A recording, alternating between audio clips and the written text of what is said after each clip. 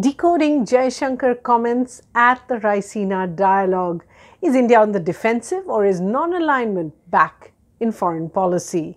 Hello and welcome to Worldview at the Hindu with me, Suhasini Haidar. This is episode 59, where we're going to look at the Raisina dialogue held in New Delhi this week and also ask the question of what India's position there means. Was it just defensive, or is it a call for a new non-aligned posture for a world in the throes of another great power conflict as it was more than 50 years ago? Now, sparks flew across the Raisina dialogue sessions, where a number of European foreign ministers and officials led by European Commission President Ursula von der Leyen, she was in fact the chief guest at the inaugural, they all hardened positions on Russia, called on India to reconsider its position on the conflict in Ukraine. Now, during the EU President von der Leyen's speech in particular, and then when foreign ministers came face to face at a town hall event with External Affairs Minister S. Jaishankar, many questions were asked. Let's just listen to some of those. Our response to Russia's aggression today will decide the future of both the international system and the global economy. Will heinous devastation win or humanity prevail? Many would say that Russia attacked Ukraine precisely because it's a democracy. How does India, as the world's largest democracy, see its role in defending free societies globally? Can you tell us a little bit the justification of what Russia is doing in Ukraine? Now, understandably, External Affairs Minister Jaishankar's responses were very sharp. Possibly, he's heard many of these questions coming in for the past 2 months since the conflict began. He himself, remember, had visited Munich and Paris in February and then hosted more than a dozen foreign ministers in Delhi, most of them from the Western Alliance against Russia. And of course, on Worldview, we had covered all of those. In his comments, Jaishankar firstly said India needs no other country's approval. Listen in. We have to be confident about who we are. I think it's better to engage the world on the basis of who we are rather than try and please the world as a pale imitation of what they are. And then Jaishankar also invoked Afghanistan and where the West had gone wrong last year. I remember less than a year ago what happened in Afghanistan, where an entire civil society was thrown under the bus by the world. He then asked where the world was when countries in Asia like China and Pakistan challenged the rules-based order. When a rules-based order was under challenge in Asia, the advice we got from Europe is do more trade. At least we're not giving you that advice. So clearly some testy moments there. Now, the Russian war in Ukraine, as we said, is more than 2 months old now. It still shows no signs of letting up or easing. And as we have dealt with in previous episodes of Worldview, India's position has been fairly clear, and it's been repeated in Parliament as well. To begin with, India has continued to abstain at all United Nations and multilateral votes that criticize Russia, in fact, abstain from a vote brought about by Russia. It's also refused to join sanctions by more than 30 countries, including the US, EU, even India's Quad partners, Australia, Japan, and others. Third, it has increased its intake of Russian oil over the last 2 months, despite the US ban, despite the European calls to cut Russian imports. Fourth, India has discussed with Russia how to build payment mechanisms that subvert or circumvent the sanctions so as to what it calls stabilizes its economic engagement with Russia. And at the same time, India has also continued to call for diplomacy and dialogue, the need to respect sovereignty, and for an immediate end to hostilities. So is this a balancing act? Is this some kind of non-alignment already?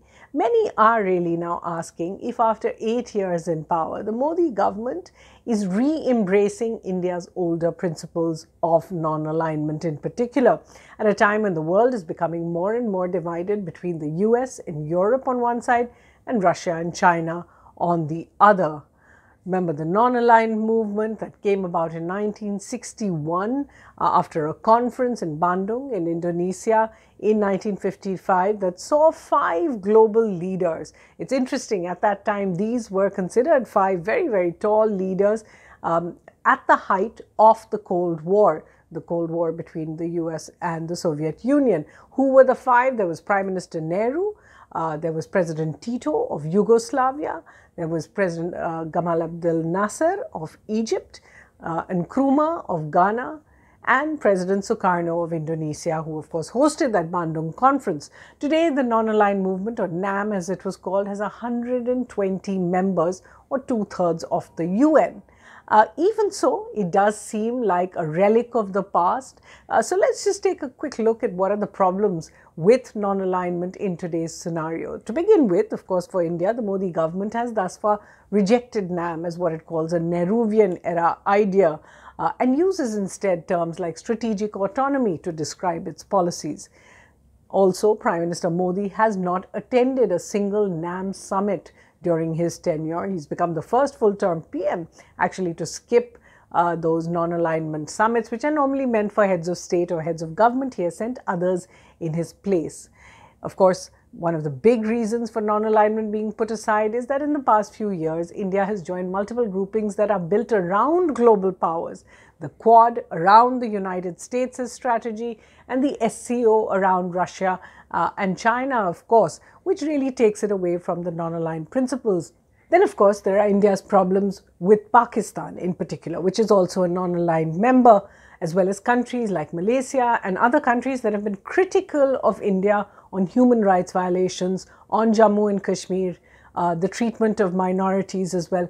These have all come up at various fora, and India has been uncomfortable with them. And then finally, there's the problem that over the course of all these years, other NAM members like Iran, Cuba, Venezuela remain under heavy sanctions from the West, and India's ties with them are no longer as robust as they used to be.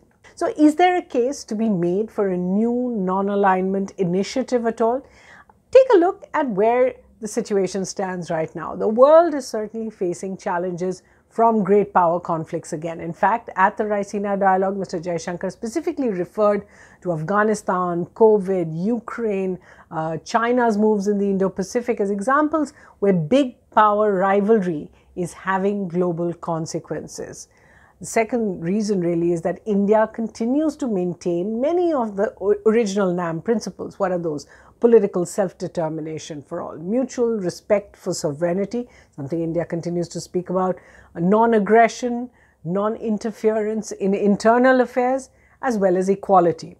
Now, when you look at the admission of NAM members, you have to remember that the basis of the membership was that countries must take independent policy decisions away from the great power complex. That's what it was called in the 1950s and the 1960s, and not be a member of any defense alliance or to host any foreign military base if it is part of that great power rivalry complex. Now, these are all criteria that India adheres to even today. Many of the NAM members don't, but India does.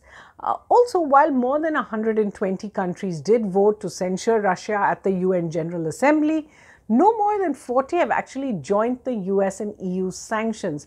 This really indicates that many countries, not just India, are unwilling to be drawn into the growing battle lines between Russia and the West and China and the West, as well as all the weaponization of the economy, of various multilateral organizations, of energy and other commodities. The fourth reason really is that the members of NAM are mostly from what is called the Global South. This ties in with India's push for a South-South cooperation of developing countries in particular. But if you take a look at NAM, 53 of the member countries are from Africa, 39 from Asia, 26 from Latin America or South America and the Caribbean, and just 2 from Europe. So it's very clear that the broad swathe of the non-aligned movement really comes from the Global South. And finally, all India's neighbors, including Bhutan, Bangladesh, Nepal, Maldives, Sri Lanka, also of course Pakistan and Afghanistan, are members of the non-aligned movement and say that they share that value of independent foreign policy along with India. So it's an important forum by that logic. Clearly, the strong pushback that India has made against all these requests to shift its position on Ukraine is going to be tested again some more. This week in particular, as Prime Minister Modi travels to Europe, to Germany, Denmark and France at the beginning of May, and then again at the end of the month when he is due to travel to Japan for a Quad summit with leaders of the US, Australia and Japan. Later this year, in fact, he will travel to Indonesia for the G20 summit. And this is now already split down the middle. In fact, people are talking about G10 versus G10 over the question of whether to include Russian President Putin at the G20 summit or not. Given all these pressures of today, India could once again essay at least a founding role in a new non-aligned structure that once again takes power away from some of these big powers locked in a rivalry. Now, clearly, this is a broader question on Indian foreign policy that we are going to continue to hear about in the next few months, particularly as this conflict progresses. I'll get you some reading recommendations on Worldview in the past. I've recommended Non-Alignment 2.0 by a series of scholars, including Jaishankar Menon and Shyam Saran. Also, I have spoken about The India Way. This is written by Mr. Jaishankar himself. He clearly doesn't advocate non-alignment, but speaks much more about strategic autonomy, multipolar alignment, and all the rest. There's also an interesting book called Forged in Crisis, India and the United States since 1947. Now, this is as much about India and the United States as what was going on. This is a book by Rudra Chaudhary, brilliantly archived really, that looks at the period in which the non-aligned movement was formed. There's another book which is more international, Non-Aligned Movement Summits, A History. This is by Jovan Kavoski. He's a Serbian, a former Yugoslavian academic who puts together archives from all the countries that joined the movement. He looks in particular at President Tito's travels to India and Burma, Myanmar, and other countries to try and build up support for this. Then there's the Non-Aligned Movement and the Cold War, Delhi, Bandung, Belgrade. This is brought out by Routledge Studies on the modern history of Asia and is a more academic book, a good collection of essays. And then there's India's Foreign Policy Dilemma over Non-Alignment. This is by Sudhanshu Tripathi. It's a more recent look really at the sustainability problem of non-alignment. And finally, two books on Indian foreign policy by US-based Indian academics. I may have spoken about these in the past in another context, but one is certainly Making India Great, The Promise of a Reluctant Power by Aparna Pandey, who devotes one chapter really to India's geopolitical strategy. And there's also Indian Foreign Policy. This is part of a series of Oxford's short introductions. This is by Professor Sumit Ganguly. Certainly hope you enjoy reading all of these and thinking a little bit more about India's foreign policy and where it should be, where it could be. That's all we have time for here on Worldview from the team. Thanks for watching.